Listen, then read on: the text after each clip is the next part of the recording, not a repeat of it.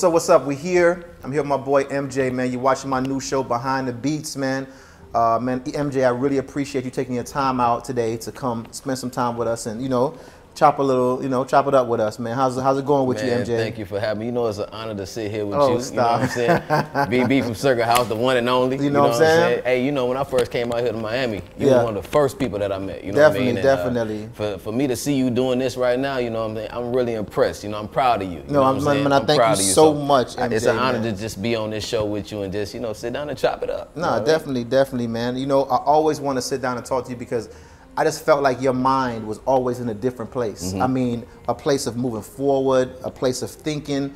There's so many things they don't know about you. Right, you know what I'm saying? And moves that you made with my boy Rico Love. Big shout out to Rico Love, man. One of the first people I met with MJ. Mm-hmm. You know what I'm saying? But we'll get into a few questions. You know what I'm saying? So what's going on with MJ? You know what I'm saying? What's happening? You got new ventures. What's you know what I'm saying? What's happening with MJ? I think the same thing that's happened with everybody as far as the pandemic, shutting everything down. It was really a setback for every single person out here. But at the same time, it was really one of those moments that say, like, the hustler's really gonna come out. That is facts. The hustlers is gonna come out, you know what I mean, during a time like this. So I felt like it was a setback, but a great opportunity for a great, powerful comeback for everybody that's out here. You know what I mean? If you're a hustler and you're about your money and you're about, doing whatever it is that you're doing, this was the time for you to sit down, plan, plan and be strategic about everything that you're doing and really when everything open up, go out running. Yeah, right there with that answer, I know you're a smart individual, man, just with that answer, because you are right.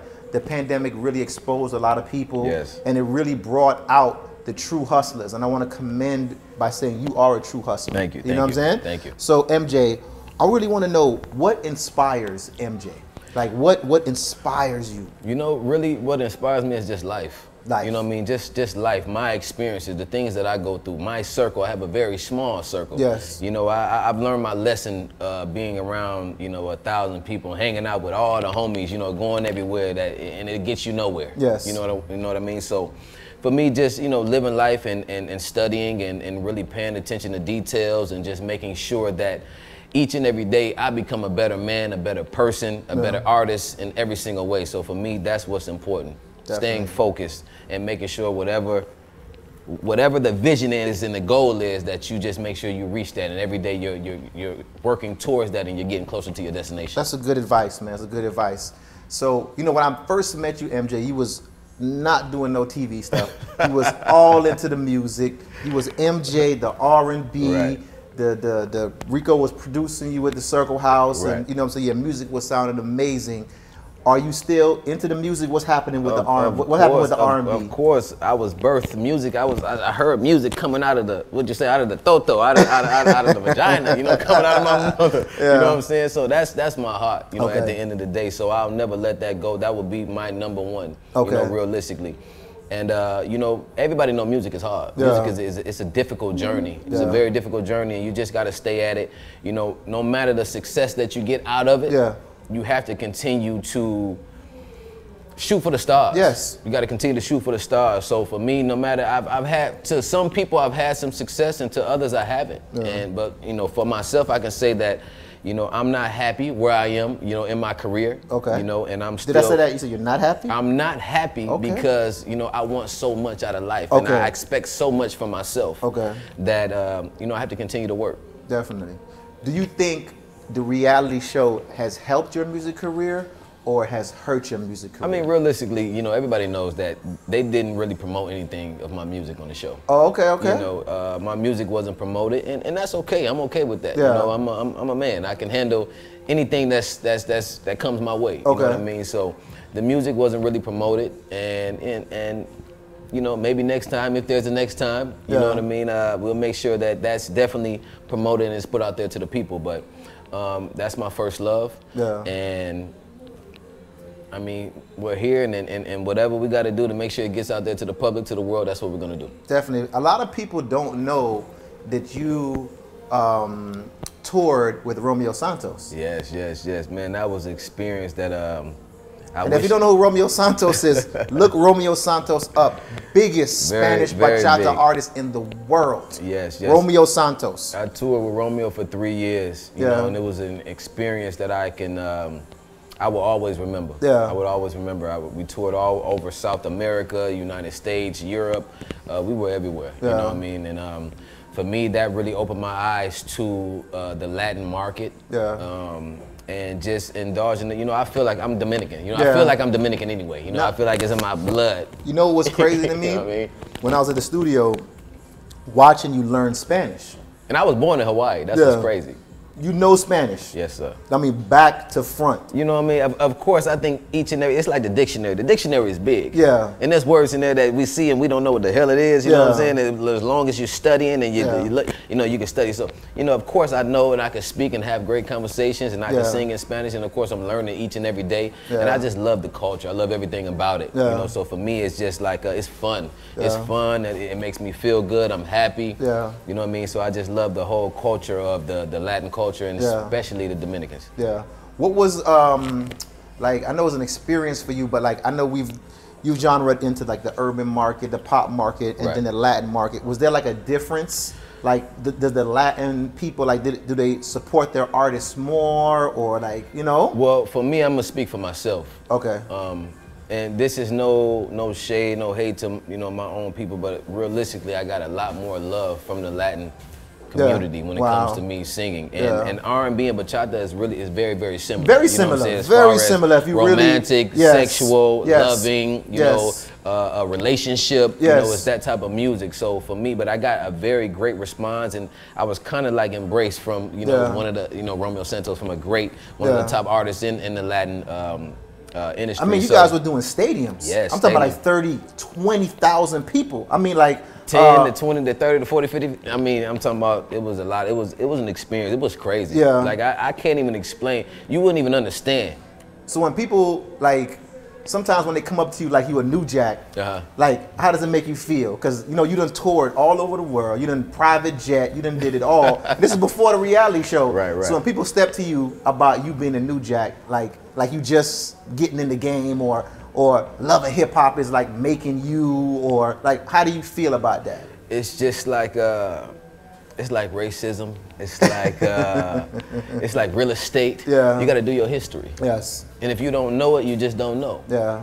You know what I mean? And for me, I'm a man. You know, I'm very, very mature. Yeah. You know, with everything that I do. So, you know, I can laugh things off. And you know, nobody's living my life but me. I'm living. This is my world. I'm living my life, and I'm happy with where I've come from. Yes. You know, I've been through a lot. Yeah. You know, and how I've progressed in life. Yeah. You know, for me is, you know, I can pat myself on the back. You know, I have a long way to go. But I'm happy with where I'm at because of what I've been through, and you know, I just want to keep fighting and keep pushing forward to conquer some of the goals, you know, that I have, you know, in my mind. Yeah. No, definitely. So, you know, I got to get a little personal with you. You my homie, you know what I'm saying? Got to ask a little questions, but... Oh, man, where you going with this? How is it going with Miss Amada de Negra? How's it going? Oh, Amada, man, a beautiful queen, a wonderful person. I love her with all my heart. You know, everybody knows that. I continue to say that, and you know, we got a great relationship. You know, a lot of people, you know, are asking questions, want to know what's going on, and I feel like, you know, after the TV show and everything that happened, you know, some things, you know, you got to keep the people out of your business. Yes. You know what I mean? Whatever your business is, keep them out. You know, everybody, the world has their opinion. Yeah. You know, the show every week had, what, 3 million people watching every Monday. So, you know, you got to keep people out of your business, because imagine paying attention to all of the opinions of the people out there from what they see on TV. Yeah. You know, just taking the visually what they see and not knowing me really as a person and judging me based off of that. But I'm okay with that. Yeah. I'm cool with that. Sometimes does the people judging you from Love and Hip Hop, does it really affect your real life? Like in some type of way? Like, you know? Does it affect your real life? I think that, you know, I would be lying because I'm human. Yes. You know, I have my moments. You know, just like anybody else, I have my moments. But overall, you know, those moments is 1%. Yeah. You know, 99% of the time, I don't give a damn. Yeah. You know what I'm saying? How they feel or what they think, because I'm me. You know what I'm saying? Ain't nobody worked and got through the obstacles that I got through but me. You wasn't there with me shooting in the gym. Yeah.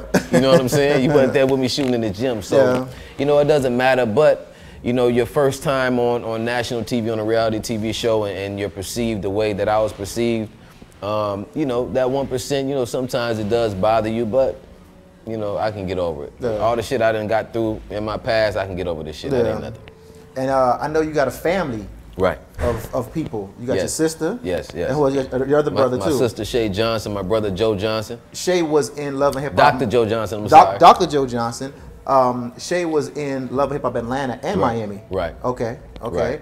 And your brother is a doctor? Yes. Okay. Okay. Y'all seem like you have a very close relationship. Yeah, we also we travel around and we go to high schools, and well, before the pandemic we were going to high schools and doing speaking engagements. The Johnson Takeover. Okay. So we were traveling around. We got that started. So that's something that we're doing, giving back to the youth, and just, you know. That's amazing. That's man. a great thing. Just as a family, you got to stick together. That's 3 brains. Yes. That's seen so much and been through so much, man. Like I wouldn't mind going here and get a little therapy from y'all, man, because y'all done seen it all and really done it all, man. And we're still going through it. We're still fighting, and you know, that's just the journey of life. Yeah, I see. It says on the 30th on your Instagram, you guys gonna be on. Ayana Fix My Life. Wow. Ayana Fix My Life. You know, my family. We went on there and we shot, and it was definitely an experience. I didn't want to do it. I'm gonna be honest with you. I didn't want to do it. I didn't feel like I needed to go.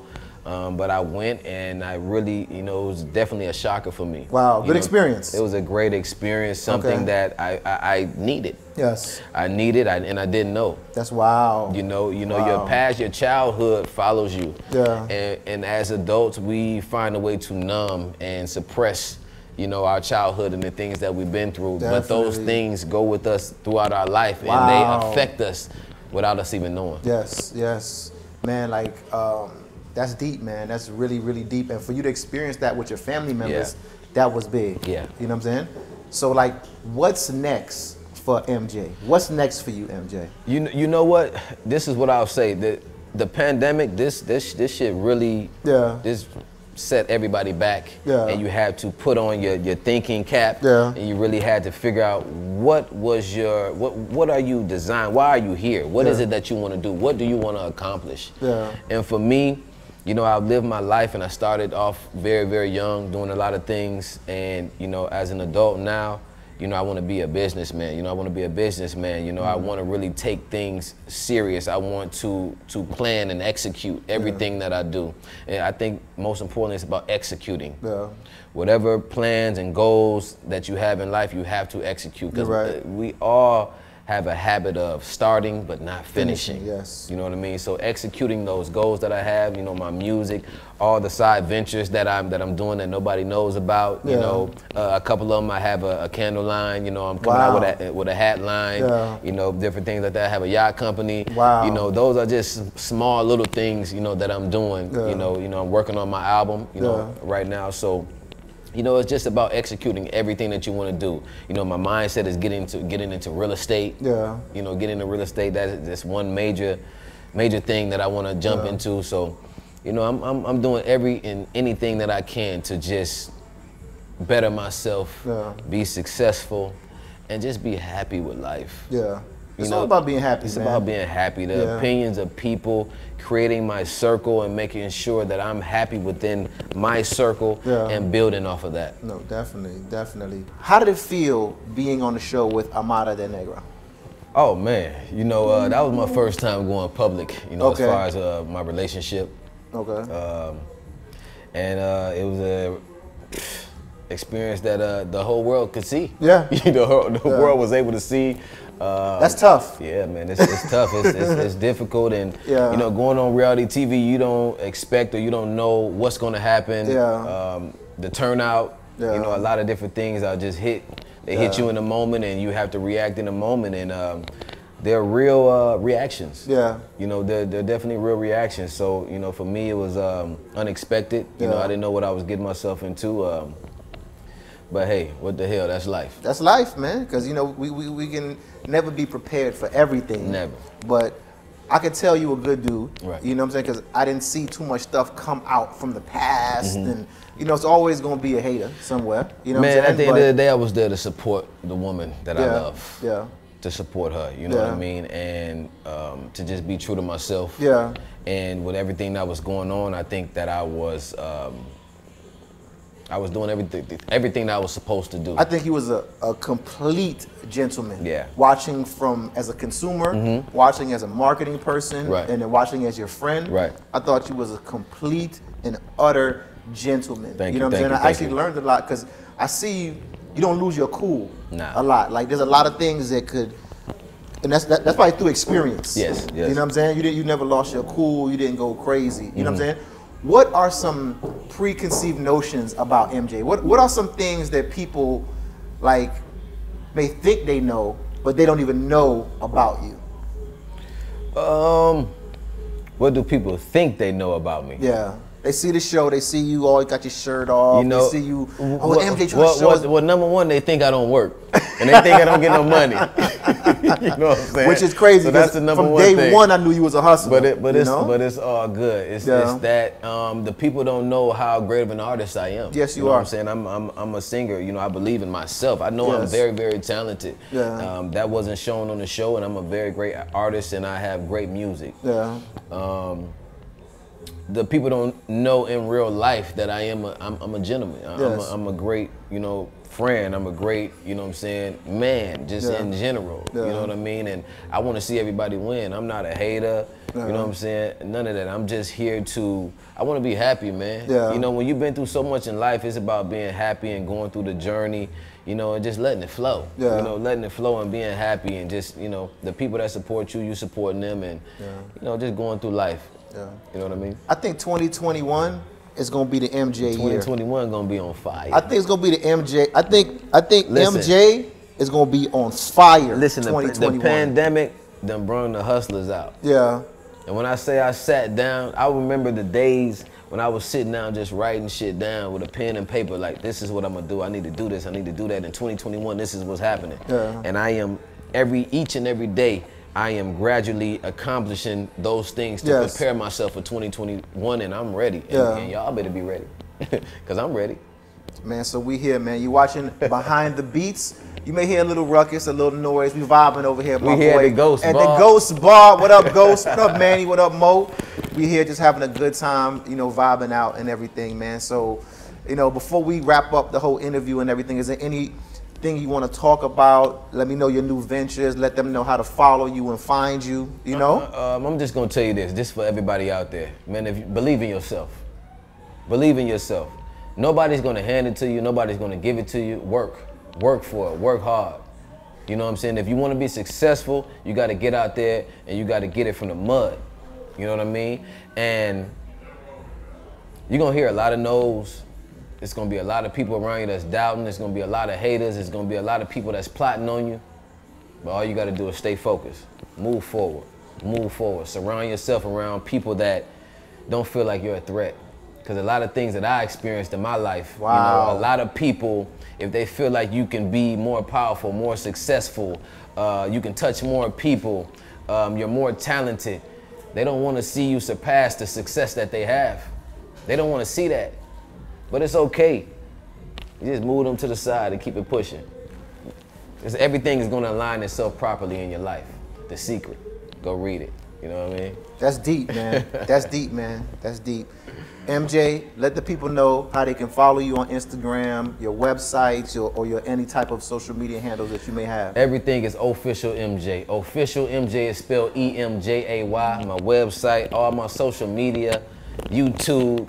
Hey, you can even ask BB. BB, one of my biggest supporters, man. This is my brother right here. You know what I mean? So day one. So, Official MJ, you can follow me everywhere. MJ is EMJAY. I appreciate it. I love all of y'all and just thank y'all for tuning in. It's me, MJ. Peace. I got one more question, man, out the blue, man. It's a young couple, right? They want to get into the entertainment business. They dating. They doing regular jobs, right? But they want to get into reality shows. They want to get into music. Right. What advice would you give a young couple trying to get into the music and entertainment reality business? Right now, everything is about the internet. It's about social media. If you want to get involved, you just have to be consistent. You have to be active in content. Content, you got to put it out there. You have Instagram, you have Twitter, you have YouTube. All these platforms you can make money. You can monetize, you can make money off of most of these platforms. You can do it. And I just named 3, but there's so many more that you can do. You just have to be consistent. You have to be true to yourself, and you have to put out that content. And when I tell you, and slide up in people's DM, ask questions, study. You know what I mean? Like, don't be afraid to put yourself out there. Be vulnerable. You know what I mean? Like, it's important. Be vulnerable. Put yourself out there. Stay active. Put your face, you know what I'm saying, out there to the public. And like I said, make sure that content is out there to the people. Put it out there any way you can. And they gotta have some type of trust, or like, trust, you know. Definitely, trust is important. You can have the trust, but at the end of the day, put that shit out there. It don't matter what you're doing. Just be free. And just put somebody gonna contact you. You're gonna run into the right person. Shit just be divine. You know what I'm saying? It's divine. True. Like what's lined up for you is for you. Can't nobody stop or take that away. You know what I'm saying? Stay focused. Don't let nothing deter you from your vision that you see for yourself. Period. Man, that's enough, man. Knowledge. I'm gonna start charging y'all for the rest of this knowledge we're getting from MJ, man. But you watching my new show, Behind the Beats. I'm here with my brother MJ, man, and we signing off, man. We out.